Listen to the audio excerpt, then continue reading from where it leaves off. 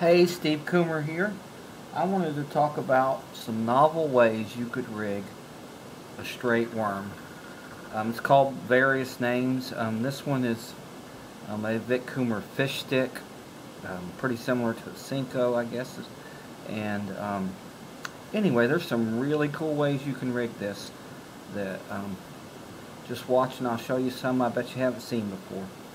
One thing you can do, I raided my granddaughter's crafts and got a bunch of these little rubber bands.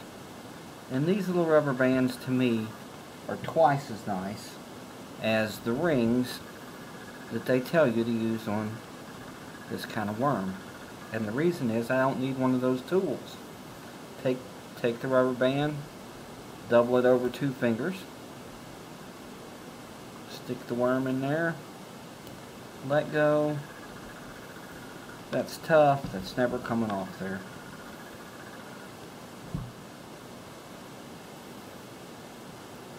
Yep, it's a wacky rigged worm.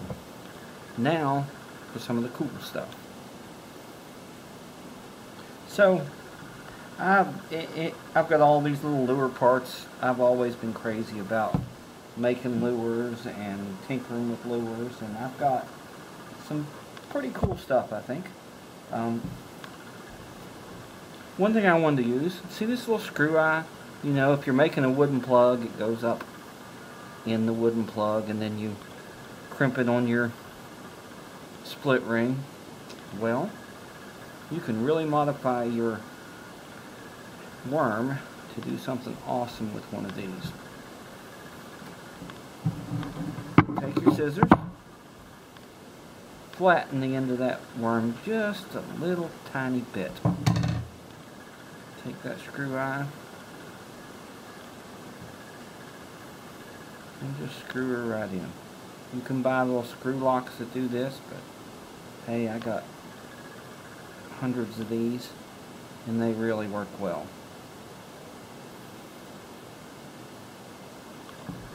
Look what happens there, people. Isn't that slick? Now when you're working your worm along the bottom, it's got that flashy dancing tail.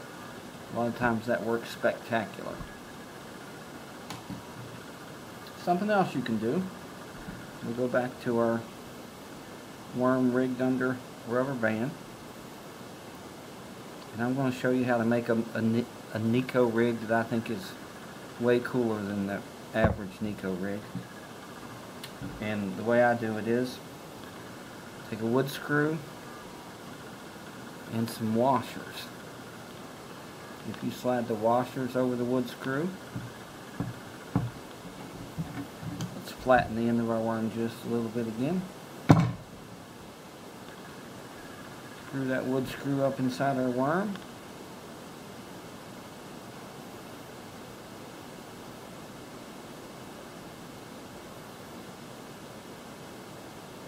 Now you're thinking, yeah, that's just like a Neko rig, but no, it's not. Because now you can vary the weight on there, you can put different washers, and every time that hits, those washers are clanking against each other and making noise. So it's an adjustable Neko rig, adjustable weight, makes all kinds of noise. That screw is never coming out of there. It's easy to put together with the rubber band. Awesome, awesome rig in my opinion. Get some more worms out of here.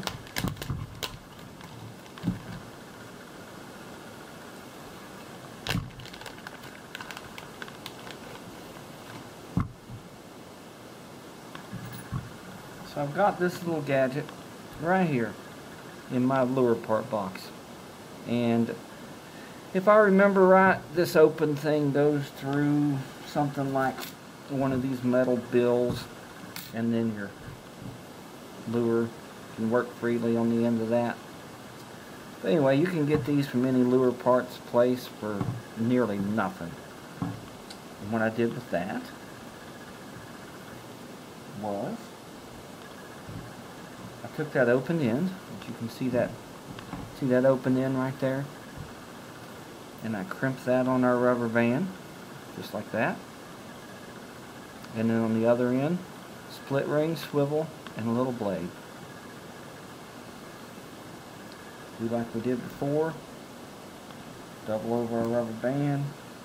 Yep. Double over our rubber band. Shove through our worm.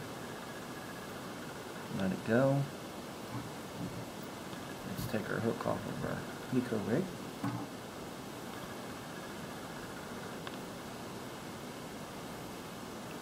Back under the band.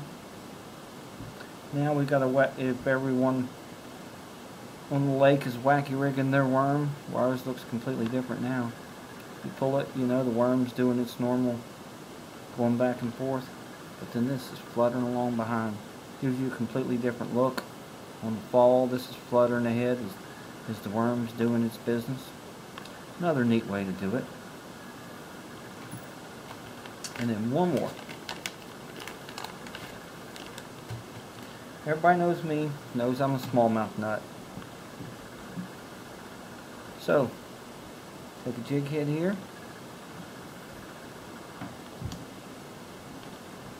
Take our scissors. Snip. Guess you can see this coming. We have got a dirt cheap Ned rig. Looks awesome. Now there's all kinds of ways you could modify this stuff, you know. Our worm in the end there. No reason you couldn't snip that off.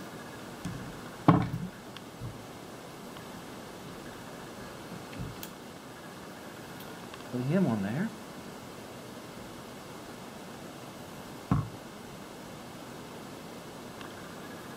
Look at what a neat little whiz bang you got there. You know that's going to catch some smallmouth.